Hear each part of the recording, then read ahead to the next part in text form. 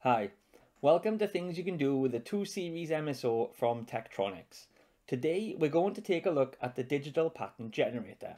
Now that's a 4-bit option.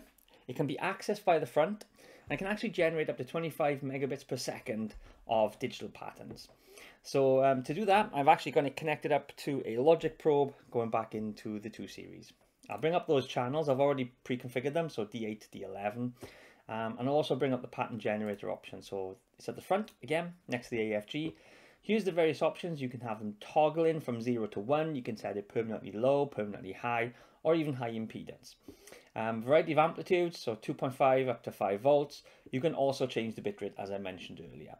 So one really cool feature is actually you can generate your own digital pattern. So you can actually preload a stream in CSV file format, and here I've created one in RS-232.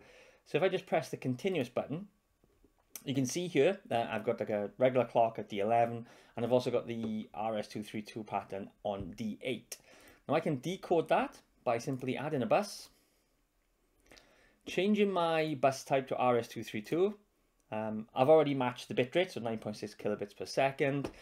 Just select the source. So of course the source this time is D8. It automatically sets the threshold to the digital channel threshold of 1.4 volts. And as you can see, it's already started decoding. So if I was to change that to ASCII format and bring the bus on, if I just capture a little bit more information, open the capture window up.